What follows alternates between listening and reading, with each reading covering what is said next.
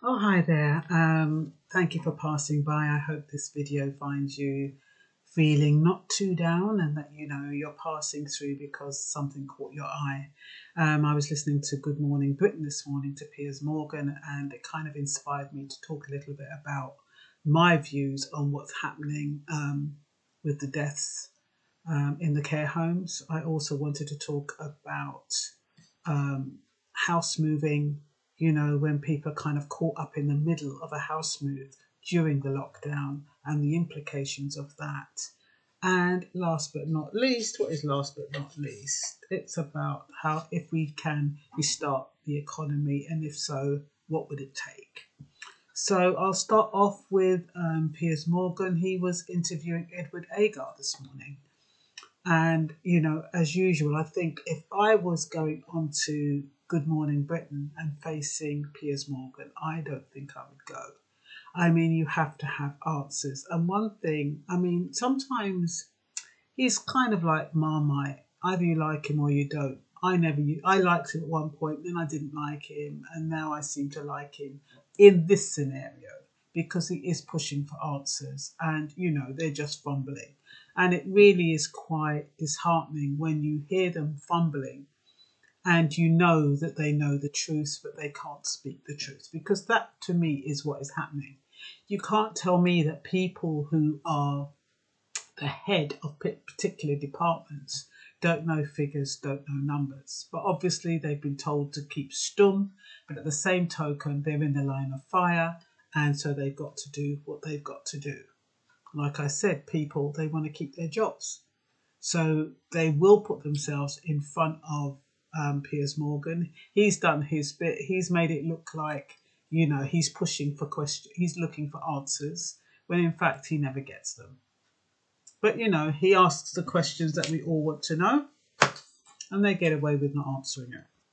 So testing is blamed for the lack of, lack of testing is blamed for the number of deaths.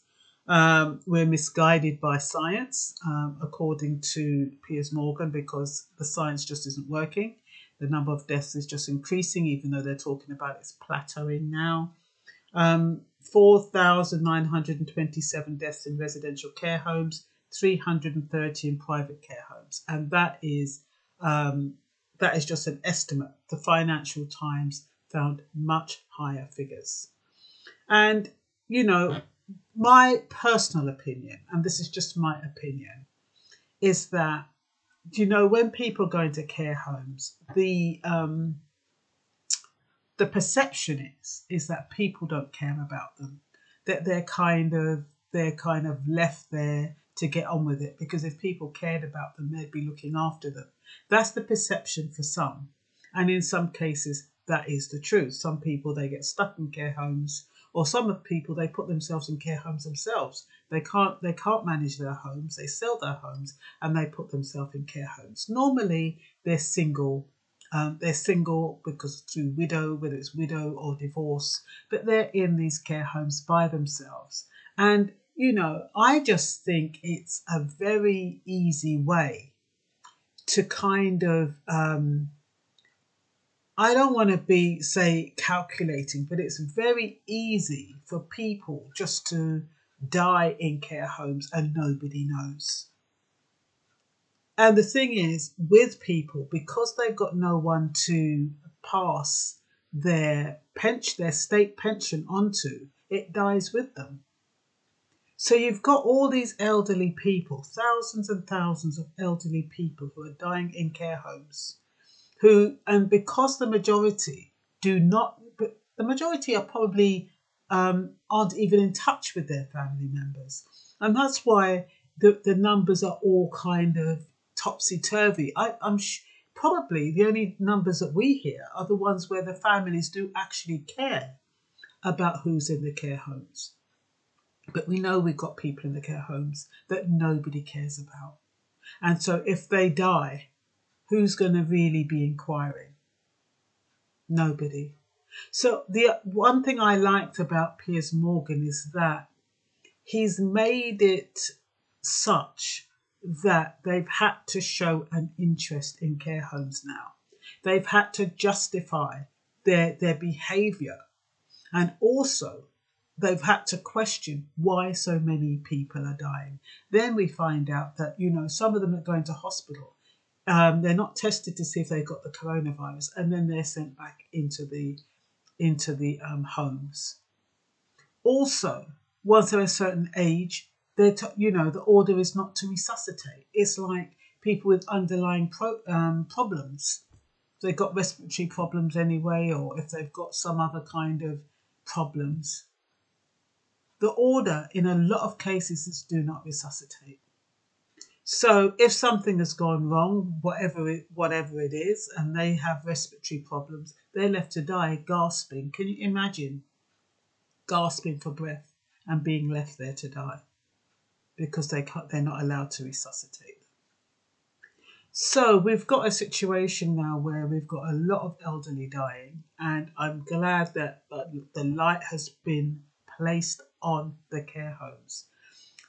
Piers Morgan was talking about how come it's only the last 11 days that you started thinking about testing people in care homes. The only reason is because, you know, the light has been shone on it.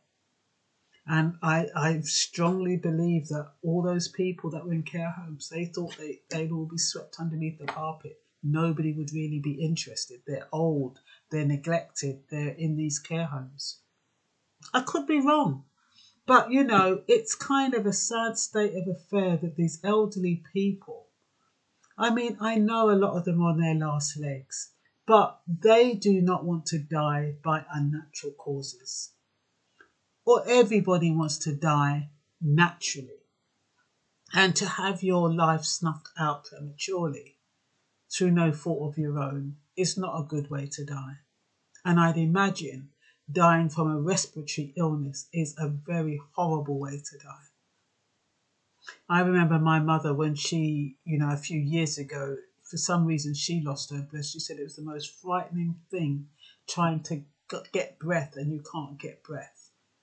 And that always sticks in my mind. And when I think about those elderly people who are dying, that's what I think. I think how awful it must be to die that way. It's like drowning, isn't it? So anyway, they're talking about increased resources, but people are clamouring for tests. I've been told that resources have run out. Edward Agar said NHS staff and health workers are getting priority and a wider range of essential workers. He reckons that there's a new drive now through a drive-in centre. He also says the military are conducting tests in mobile centres and home testing. So he kind of feels as though things are moving along and there's a ramp up in testing.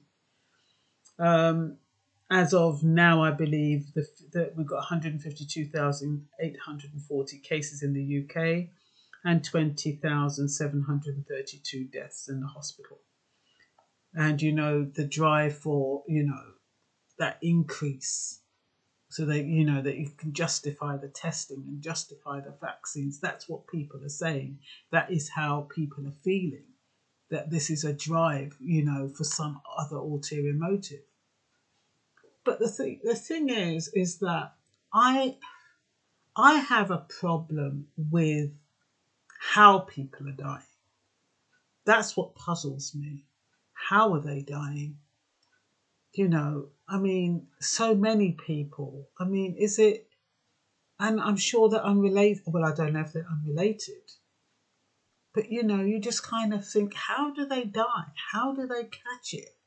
Is everybody so negligent? But people are catching it. People I know have had it. You know, somebody at work, they told me that one of these people at work have had it because she's come through it. But the fact is that if somebody hadn't told me that somebody I knew had it, I'd be thinking, do they really have it? You know what I mean? And it's not like I'm diminishing it or saying it's not happening. Like, you know, Trump was saying it's like the flu, and some people are saying, oh, it's not as bad as it looks. I'm not saying that. My question is, how are so many people dying from it? It's just so bizarre. And you know, one of the ladies that I was saying that had it, I mean, it's not like she's, well, I don't know. Then you'd have to ask yourself, what about her family then? Are they being isolated? What about her work colleagues? I mean, she works somewhere down Marsh Farm somewhere. What about them? So it's very hard to deduce how it's come about, how so many people are dying. It's like you're in a different world. You know, it's like you're really in a different world. Anyway, I'm not going to belabor the point because it's not a very pleasant subject. Piers Morgan said the government are misguided by science. They're not guided by science, they're misguided by science because their strategy isn't working. And no one seems to have the answers. Some people say they're manufacturing evidence to justify the narrative. I mean, you know, there's so much, I don't even want to call it conspiracy theory, but so much different views about it. I mean, we weren't alive when, well, I guess the majority of us weren't alive when the SARS came out. Yeah. But we were alive when the HIV, but some of us were. But my point is that I wonder if all of this speculation was going on back then. I wonder if people questioned it, or is it because we're a new generation why it's being questioned? And is it because history is not necessarily repeating itself, but it's very, very similar to the past? Why people start asking questions and trying to find out what exactly is going on, and I think if the government are more transparent, but you constantly get the feeling that something's being hidden, and I think that is the problem. We get sense that something we're not being told, and you know, I know they have these COBRA meetings, and they say they're highly sensitive and privileged information. Nobody knows what's said, and they only cascade from those meetings what they want the public to know. But it's just like, if people know and they could share it, it would just alleviate so much of the speculation. Wouldn't have to be trying to put 2 and 2 together to make 4. Wouldn't be so paranoid about the situation and what's going on. Anyway, Boris Johnson, he gave his speech this morning, looked kind of harassed, but there again, he usually does. His hair looks looks like it needs a haircut. But yeah, he was talking about, saving lives and saving the NHS. And you kind of think, you're talking about saving lives from the coronavirus, but the livelihood, the livelihood of people is being destroyed. So what's the point of saving lives if you're killing their livelihood? Does it make sense? So you're going to save lives of people. What's going to keep them alive when there's no jobs, no economy, nothing to look forward to? It's just so back to front. Seriously, I mean, they probably would be better. We all risk getting it, and those who survive, and those who don't. Because what is the world going to look like in 6 months' time, if it is that long, when we all want to go back to our normal way of living? What's it going to look like? The businesses are, small businesses, they're not going to be able to keep themselves afloat for 6 months. And regardless of the government incentives and the government loans, how are they going to keep their head above water? What about all those people who need to pay their rent or pay their mortgage?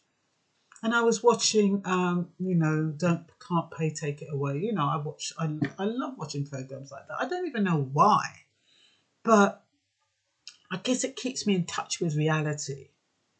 And I was watching one today, and this man said, "You can't kick me out. I'm a tenant. I have contractual rights." And the bailiffs were saying, "We have a court order, a Crown Court order that takes over everything. You don't have any rights. You know, you are evicted. You are homeless. You are effectively homeless, and you have to go to the council, and they'll house you." If they're going to house a healthy young man, well, not health, well, he might have been in his late 30s, 40s. I don't know how old he was. But the fact of the matter is that the housing people give priority to families with children, not a single man. So he's saying, "So what are you going to do? Kick me out at the bus stop?" They said, "I'm sorry, sir. This is it. And if you don't want to leave, we're going to call the police." He was saying, "I'm a tenant. You know, I have rights."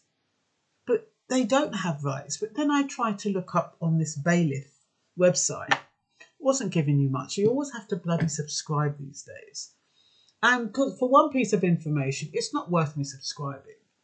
But more or less it was saying you can get bailiff advice. You do have certain rights, but I don't know what those rights are. And I don't know when they become applicable.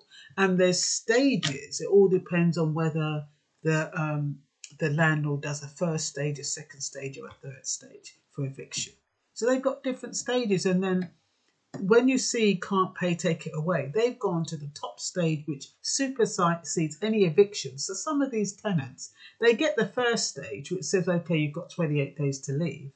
And then if the landlord takes a fancy and thinks, "Oh no, I can't bother to wait the 28 days. I want my house quicker," they can go to court, pay £66, and get it accelerated. So the tenant has got the piece of paper thinking he's got 28 days, and these bailiffs show up and they've got to get out. I mean, it's absolutely horrendous. It's terrible.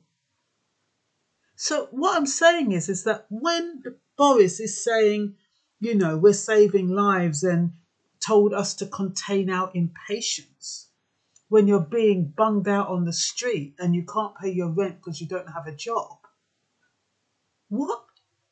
Where is their, you know, their head cannot be where our heads are because they're rich. I think I read somewhere he's about worth 134 million. Is he going to give a toss about people who can't pay their rent? And he's telling landlords, "Oh, you know, you've got to waive the rent." Like that guy said, if you really want to help people, tell the banks not to ask for the mortgage, or tag the mortgage at the end of them at the mortgage period to give people a break so people stop stressing.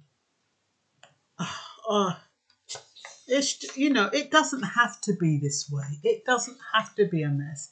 And that's why, you know, people who are intelligent, all you need is, well, you don't even have to be intelligent. You just need a little bit of common sense. People who've got common sense and see how the government are handling this.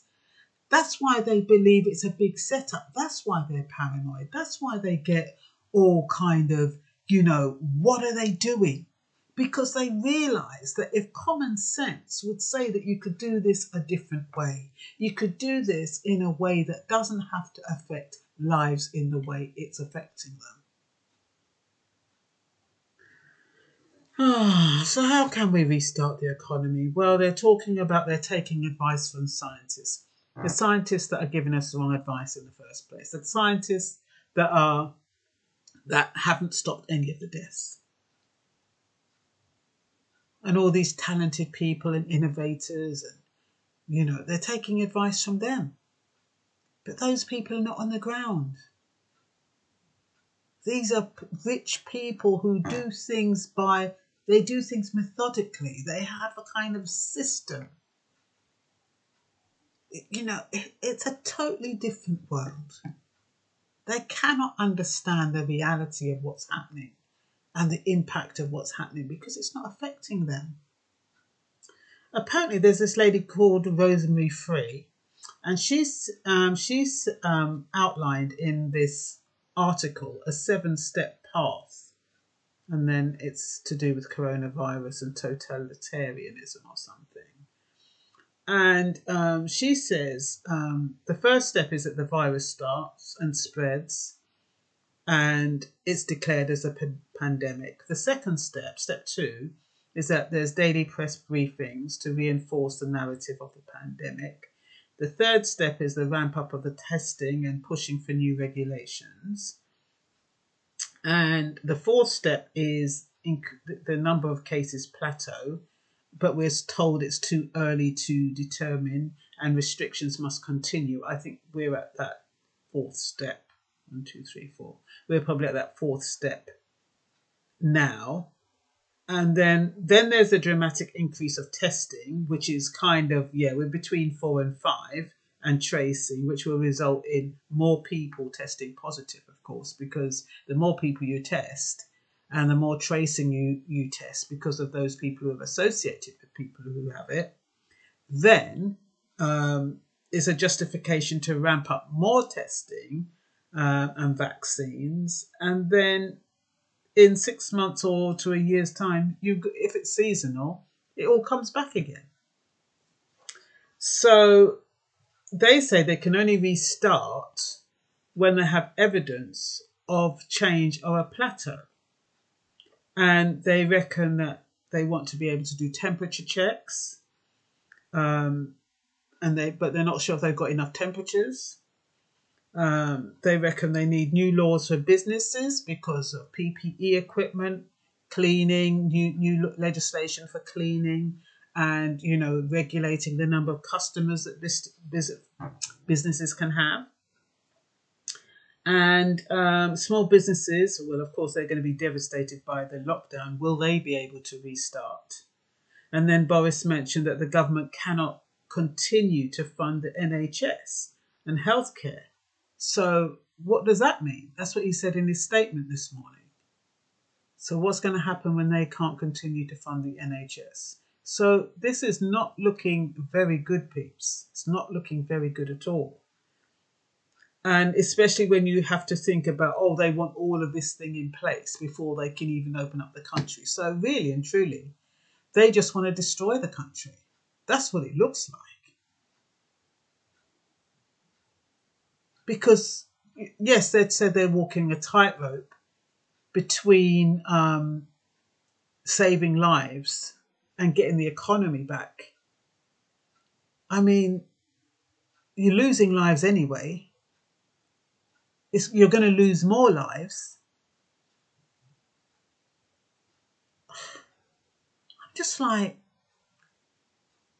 get the economy back. People die, they're going to die. We're hearing people dying every bloody 5 minutes anyway. What difference does it make? And then you're talking about another pandemic is going to come in a year's time when even more people are going to die. So what's the point of destroying the economy? And, people dying prematurely because whatever reason, because they've got nowhere to live, they're on the street, suicide, whatever it is. You might as well do that herd immunity thing. Get everybody doing whatever. If people don't want to do it, well, it's up to them, isn't it? I don't know what the answer is. I mean, I can understand them not being able to do it. Rationale is, of course, you can't just send everybody back together and out there to mingle as it was. But surely you can open up, some of the small businesses so that they can actually start, not such a loss. Surely you can open up and people can go back to work, people who work in industries where there's not so many people and where they can practice social distancing. Maybe just less people going back. I don't know what the answer is. Honestly, I don't know what the answer is. So the mayor in New York, he was doing his coronavirus briefing, And he mentioned in response to the discrepancy or the disparity of ethnic deaths and the coronavirus, he reckons it's structural racism. So if it's structural racism with regard to blacks, or not even so much blacks, I think I've heard it's more East Asians or Asians, but whatever it is, if it's disproportionate when it comes to blacks or ethnic minorities, let me just call them ethnic minorities. What is it when it comes to the elderly then? Because it seems to differ in different countries. What is disparate? So in America, it seems to be mostly ethnic minorities that are dying. I don't know what it was for Italy because they didn't give us, I think they were elderly, but then they say Italy is a very old country. There's a lot of elderly people there. And as we know, Spain, there's a lot of retirees there as well. But the UK is also with the elderly and the black. I keep saying the black. I mean ethnic minorities. So I don't know what he meant when he said they've got to look into the structural racism in America, because how does that work with regard to the coronavirus? Unless if they're black, they're being informed that they should not resuscitate. Or if they're ethnic minorities, they've been told that they should not resuscitate. That's the only way I can think of it being structural. I can't think of it as in any other way. Anyway, will we ever know the answers? We won't, will we? And then, okay, moving house. Let's move on to, well, it's not even a lighter subject. This coronavirus affects so many parts of our lives. The British Association of Removers have advised that companies to close down. 2 people are required, basically because 2 people are required to move big stuff, and that puts them in close proximity, which they're not allowed to do. So what they've advised is that people have to remain in their primary home. But I was reading somewhere where this retired couple, they sold their home, and it got to the point where they'd exchanged contracts, but they hadn't completed. The people who were buying in their home, I don't think it was a chain. I think that they were cash buyers.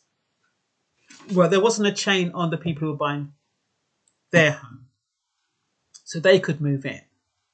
So what the retired couple did, they said, okay, in order to let this couple move into our home, we are going to rent our home. And they'd kind of given a rough date on what they would do. They just wanted to move the stuff out of their house into a rental home until their chain was complete, and then they'd move into the home they were buying. What happened in the midst of all of this is that, so they've secured rental, they've started moving some of their stuff into this rental accommodation. All of a sudden, we've got this lockdown. No movers, everything shuts down. That means they're having to pay because they had an agreement for that property that they're renting. They signed a contract. They're having to pay rent on that property that they bought. But because of the emergency laws, they have to remain in their primary home, which is the house that they were going to sell. And the people who were buying it can't move in because they have to stay in their primary house. And so you can imagine all that extra expense and just being in the middle of limbo like that. That's what I mean. The different aspects this coronavirus and the lockdown is causing. I mean, I would have thought that would be considered essential. House moves, they should be considered essential. I mean, all they've got to do is wear certain equipment, the movers. But I mean, it's such an expensive, it's one of your biggest purchases that you make in your life. And you can't move. And I don't get why they're saying you can't go to your holiday home or your caravan home. I guess if it's far away, but if you're going in a car and it's just you and your husband, what is the difference between that and going out for exercising? What is the difference? It's two people in a car driving along the road. You're not in contact with anybody. Not unless what they're saying is that you might have the coronavirus and then you might take it to where your caravan site is or where your second home is. But there again, if that's the case, you could infect these people who you're exercising with. Oh, I don't know. I'm just trying to understand the logic behind it all. It doesn't make much sense to me. So, no travel. Travel must not include visits to second home, campsites, caravans, or any similar. Can you take a risk? Do you know somebody who's got a van who could move? This couple apparently don't know anybody who's got a van or who could take it for them. So it's a difficult one. They're stuck in the middle of nowhere, in between two houses.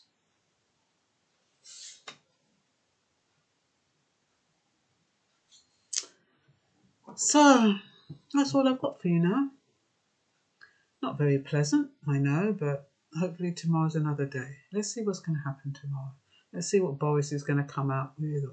I haven't heard much about Trump today, but there again, he's being given a hard time because of his medicine. Because of his suggestion about disinfecting. They are riding with that one. So, yeah, but I didn't hear much from him. But there again, I didn't look too tough. I had quite a long day. And I'm going to have a relaxing evening. And I hope you're going to have one too. And that's all for now. Bye-bye.